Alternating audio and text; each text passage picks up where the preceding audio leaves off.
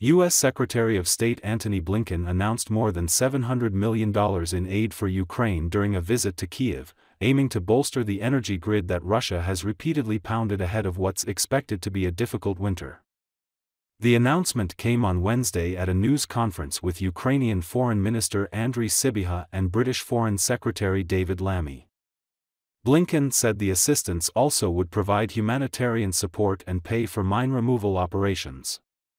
The $325 million in energy support in the package will help repair and restore Ukraine's power generation facilities, provide emergency backup power and strengthen the physical security of energy infrastructure.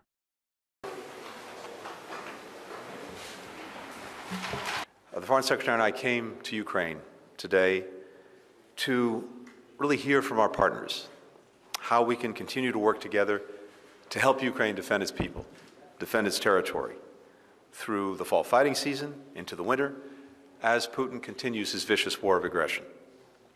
And also, how to continue to set up Ukraine for success as a strong, independent country for the long term. It's important that the Ukrainian people continue to hear directly from us.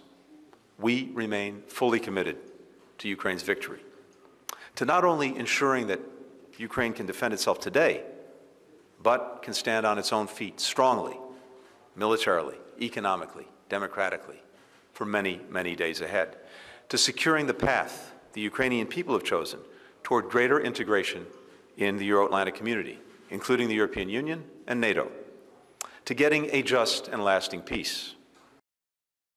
The bottom line is this: we want Ukraine to win, and we're fully committed to keep marshaling the support that it needs for its brave defenders and citizens to do just that. Now, support for Ukraine will endure because it doesn't depend on any one country, any one party, any one election. Here today, the United States, the United Kingdom are united in support of Ukraine and its success.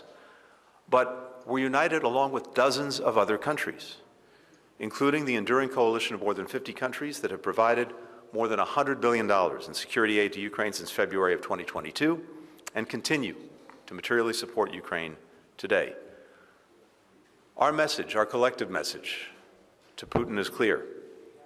Our support will not wane. Our unity will not break. Putin will not outlast the coalition of countries committed to Ukraine's success, and he is certainly not going to outlast the Ukrainian people. They've never wavered in their belief that they, and they alone, will decide their future. As we're meeting here today, we're again seeing Putin dust off his winter playbook, targeting Ukrainian energy and electricity systems to weaponize the cold against the Ukrainian people. That's why today we're announcing $325 million in new funding to help repair Ukraine's energy and electric grid. And we'll rally additional support from the G7 plus countries when we have a meeting of the Energy Coordination Group in the next couple of weeks.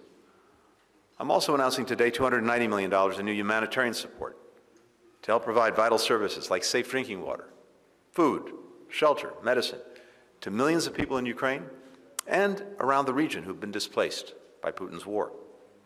And finally, we're announcing $102 million in additional funding in humanitarian demining to help remove landmines and unexploded ordnance that Russia's left behind across Ukraine. U.S. Secretary of State Antony Blinken and British Foreign Secretary David Lammy have arrived in Kiev on a joint visit as Ukraine presses the West to allow it to use long-range missiles against Russia.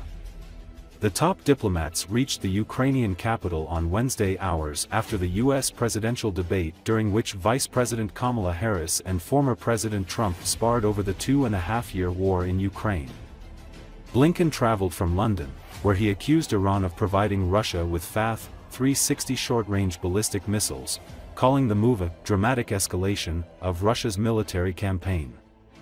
For months, Ukraine has been requesting approval to use long-range weapons from the United States and Western allies to strike targets in Russia, and is expected to press harder given Russia's latest reported weapons acquisition.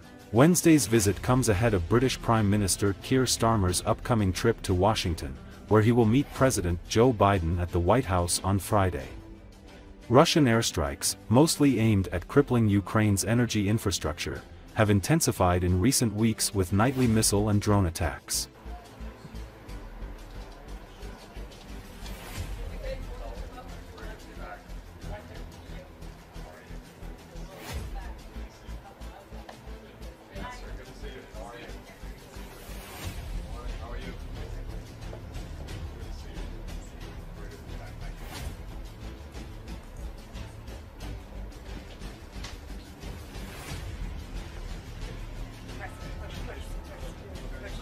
Oh, yeah, I debate that.